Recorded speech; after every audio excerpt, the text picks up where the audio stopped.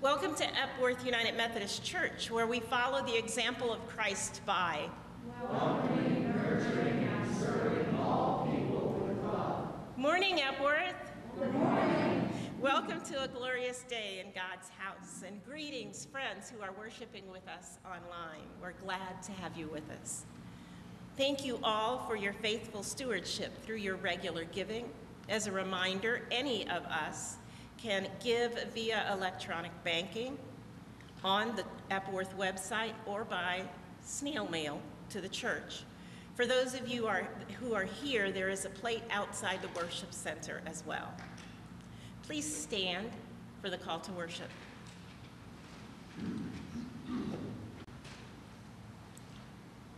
Come to the Lord.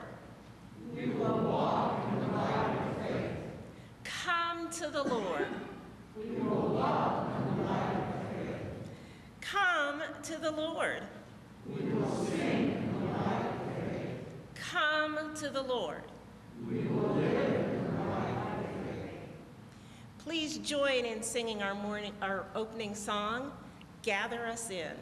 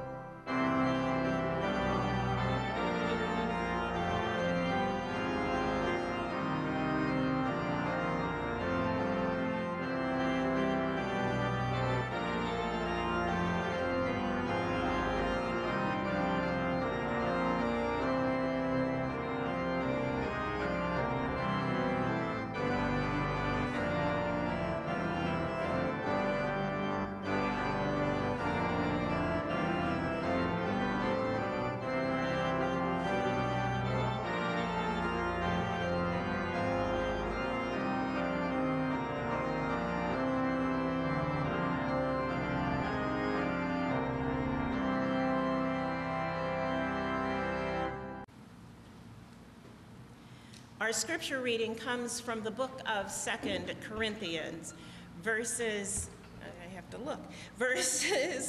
5 through 10 and 14 through 17 of the 2nd chapter. Now, regarding the one who started all of this, the person in question who caused all this pain, I want you to know that I am not the one injured, inasmuch as, with a few exceptions, all of you. So I don't want to come down too hard. What the majority of you agreed to as punishment is punishment enough. Now is the time to forgive this man and help him back on his feet. If all you do is pour on the guilt, you could very well drown him in it. My counsel now is to pour on the love. In the Messiah, in Christ, God leads us from place to place in one perpetual victory parade. Through us, he brings knowledge of Christ. Everywhere we go, people breathe in the exquisite fragrance. Because of Christ, we give off a sweet scent rising to God, which is recognized by those on the way of salvation, an aroma redolent with life. But those on the way to destruction treat us more like the stench from a rotting corpse. This is a terrific responsibility. Is anyone competent to take it on? No. But at least we don't take God's word, water it down, and then take it to the streets to sell it cheap. We stand in Christ's presence when we speak. God looks us in the face. We get what we say straight from God and say it as honestly as we can. The word of God for the people of God. Praise be to God.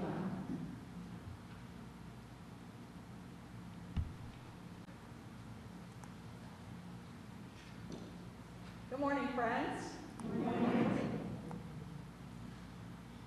As we come together for prayer, first I want to share with you a surprise joy.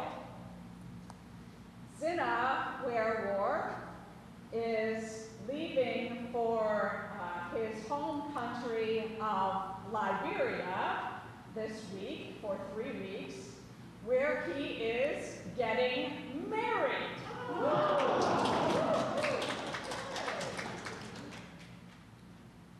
So I said, well, are you going to be bringing your bride back with you? And he said, well, she'll be coming a little later. And I said, well, your church family will be very anxious. I did not turn on my power, did I, Jim? So now you can't hear me. Do I have to say that all over again? Okay, all right.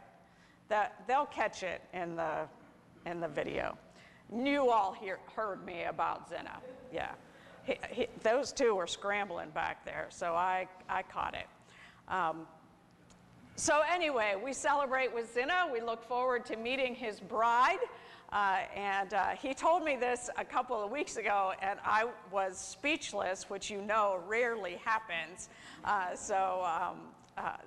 He said they had been courting long distance, so we will be interested to meet her.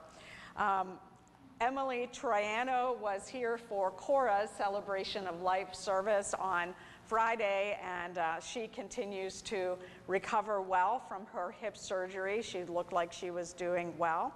It is wonderful to have Elva Simpson back with us today.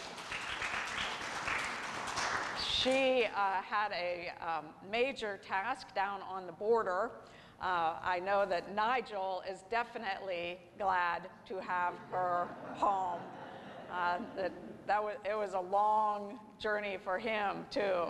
And so we praise God for your work. We know that it was a lot of hard wearisome work, but very, very important.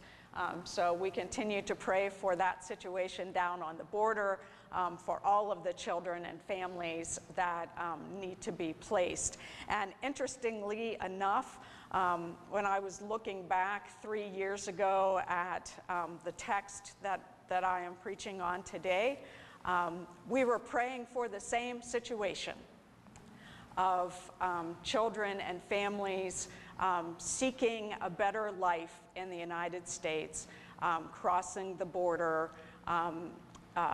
illegally, but crossing nonetheless, seeking safety, seeking sanctuary. And so this is not a new issue, and so we continue to pray for the work that is going on there, and for all of the families that are now trying to make their way, and for the United States and our nation as we try to sort all of that out. Are you now staying here, or are you going back?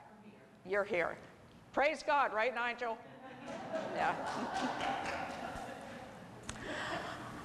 We pray for John Nicholson's brother Pete, whose cancer has returned, and so we hold him in prayer. We also praise God for a wonderful produce market this past week, and for the opportunity to care for 728 people who received free produce from us, and it's always a blessing and a privilege to provide out of the abundance of God's abundance to share with our neighbors. So we pray for all who went through the line, and praise God for the opportunity that we had to do that.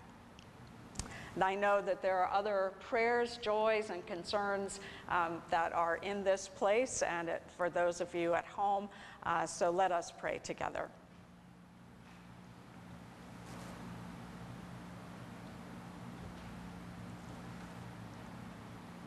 We come before you, O God, with joyful and grateful hearts. We adore you and praise you for the gift of life and all that is in it. We praise you for the glory of creation in all its grandeur and all its intricacies, in the ongoing mystery of creation that we continue to learn about but will never fully fathom. All we can do is be in awe of you, our awesome Creator. Forgive us, O Creator, for our abuse of creation, for being more consumers than caretakers, for denying the reality of changes in the climate and atmosphere and our contribution to it.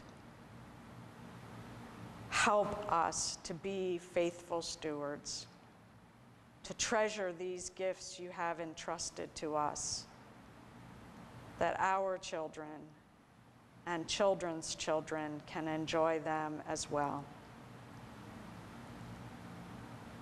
Loving God, we rejoice in celebrations of marriage, of birthdays, of babies.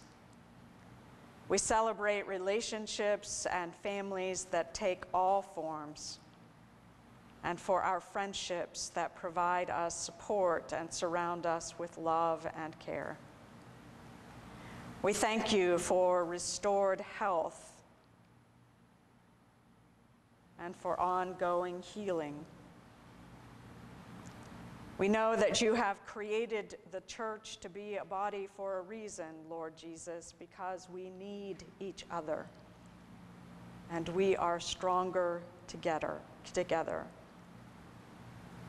Let us not forget that you are the head of the church, and we look to you for direction and wisdom and a firm foundation for our church, for its mission, and for all of our relationships.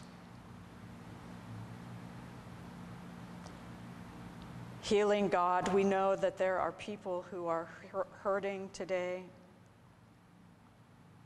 or those who are grieving,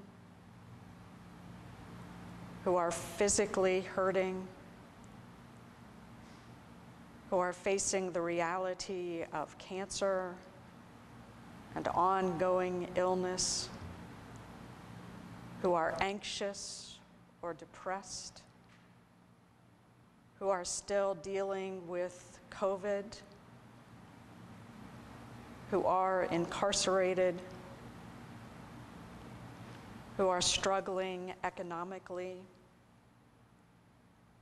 who are alone, who do not know you. Wrap your loving arms around them, gracious God. Shelter them under the shadow of your wing, and show us how we can be vessels of hope and comfort. Show us how we can serve and be your loving presence to our neighbors in need. We pray all of this and the prayers of our hearts in the strong name of Jesus, the only Lord and Christ, who taught us when we pray to say, Our Father, who art in heaven, hallowed be thy name. Thy kingdom come, thy will be done on earth as it is in heaven. Give us this day our daily bread, and forgive us our trespasses, as we forgive those who trespass against us. And lead us not into temptation, but deliver us from evil. For thine is the kingdom, and the power, and the glory forever. Amen. Let us remain seated and sing together, Lord, listen to your children praying.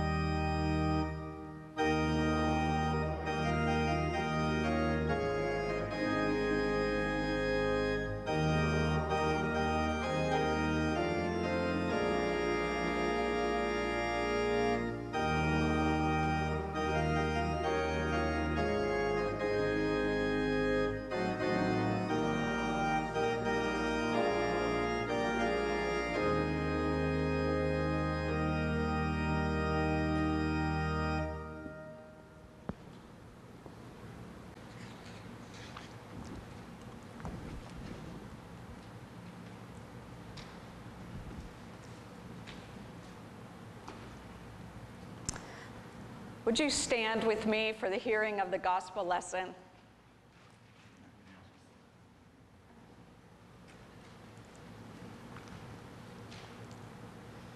He also said, the kingdom of God is as if someone who scatters seed on the ground and would sleep and rise night and day, and the seed would sprout and grow. He does not know how. The earth produces of itself first, and the stalk, and then the head, then the full grain in the head. But when the grain is ripe, at once he goes with his sickle, because the harvest has come. He also said, with what can we compare the kingdom of God, or what parable will we use for it? It is like a mustard seed, which when sown upon the ground is the smallest of all seeds on earth. Yet when it is sown, it grows up and becomes the greatest of all shrubs, and puts forth large branches, so that the birds of the air can make nests in its shade. With many other such parables, he spoke the word to them, as they were able to hear it. He did not speak to them except in parables, but he explained everything in private to his disciples. The word of God for the people of God. Thanks be to God. You may be seated. Let us pray.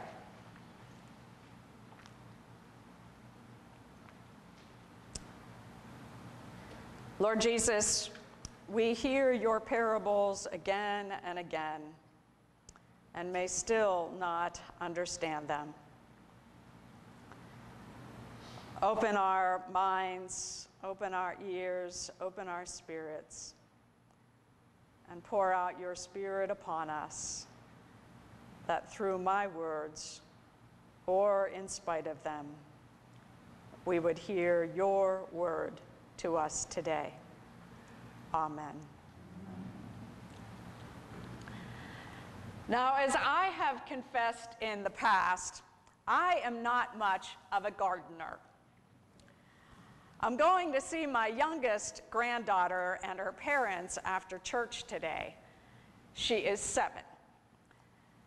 They have a raised garden, and this is the second year that they've done that, and I'm anxious to see and learn about it, and I don't know, maybe get a snack from it. Last year, Ellie, the 7-year-old, was giving me tips on how to properly stake tomato plants and teach me the difference between basil and thyme. She will have to teach me all over again. So I'm not necessarily the best preacher to interpret parables and seeds. On the other hand, Jesus gives gardening tips I can actually follow. He says, a farmer goes out and scatters the seeds, and then the sun rises and sets, and the seeds sprout and grow, and he doesn't know how it happens. Yep, that's my level of gardening knowledge. To watch creation happen, to know that that's how it's intended to happen, even some of the science about it, and still recognize the mystery of it all. And then he talks about the mustard seed, one of the tiniest of all seeds. But when he was talking to that first crowd, the mustard seed would not have brought warm feelings. They would not have been excited to hear him talking about mustard seeds. It is not impressive for many reasons. It doesn't grow into a big cedar or a California redwood.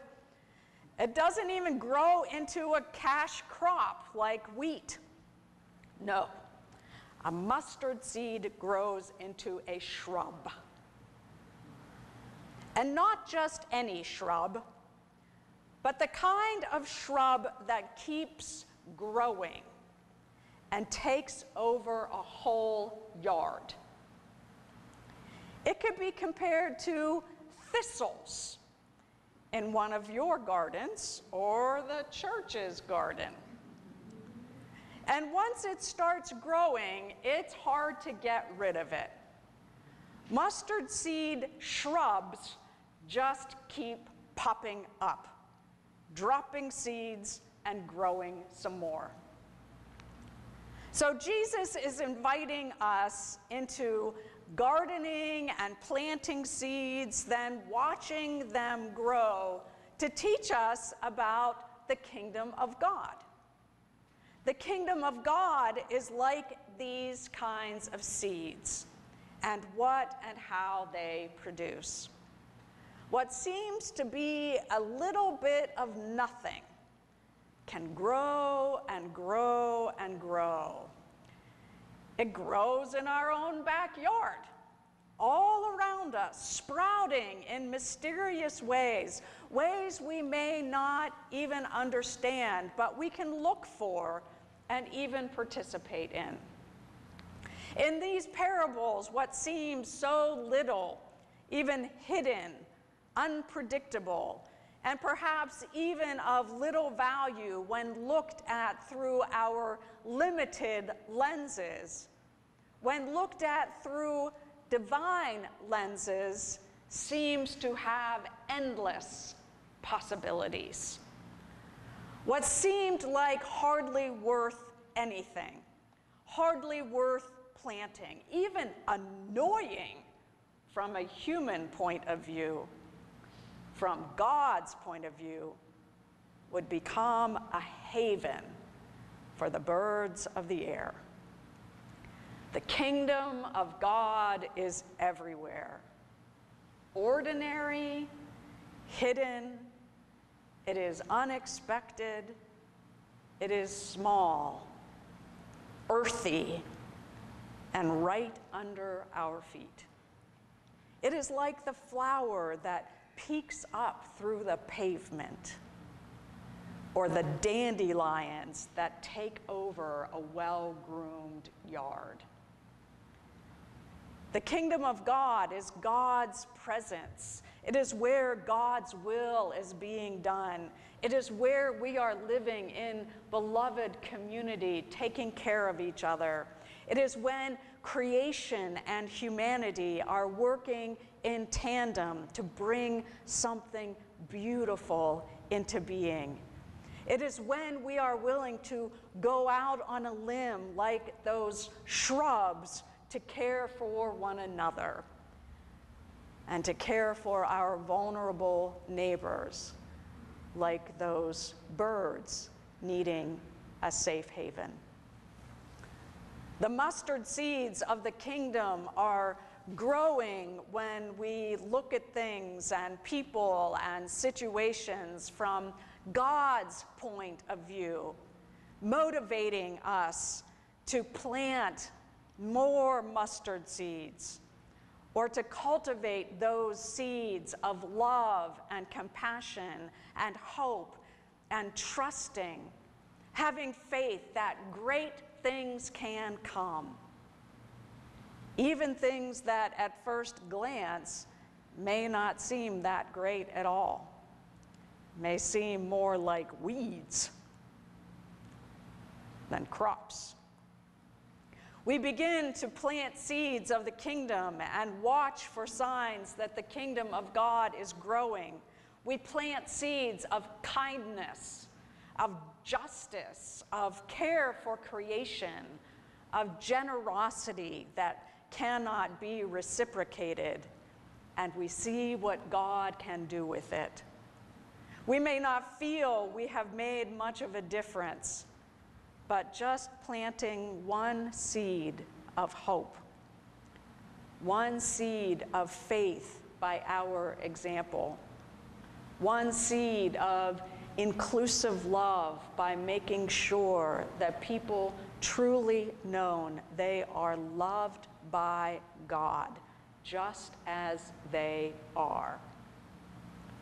One seed of compassion by serving a neighbor in need are acts of doing God's will.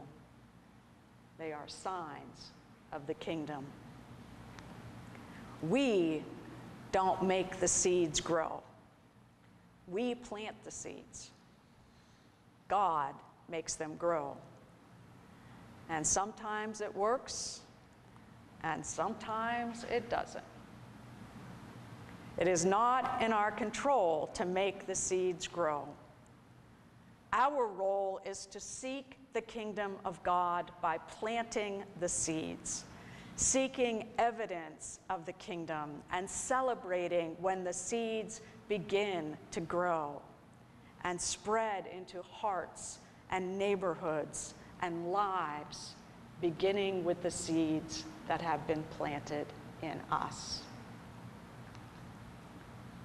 In 2 Corinthians, Paul says, pleasing God is the main thing in our lives. Our purpose is to celebrate the new life that God has given all of us through the death and resurrection. It is to be that fragrance like seeds in a flower garden.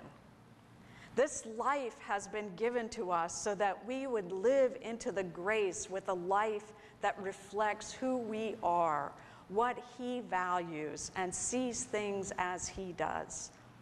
Like little seeds, our small acts done in Jesus' name have the potential for great things. We no longer see from a human point of view. We see from God's point of view.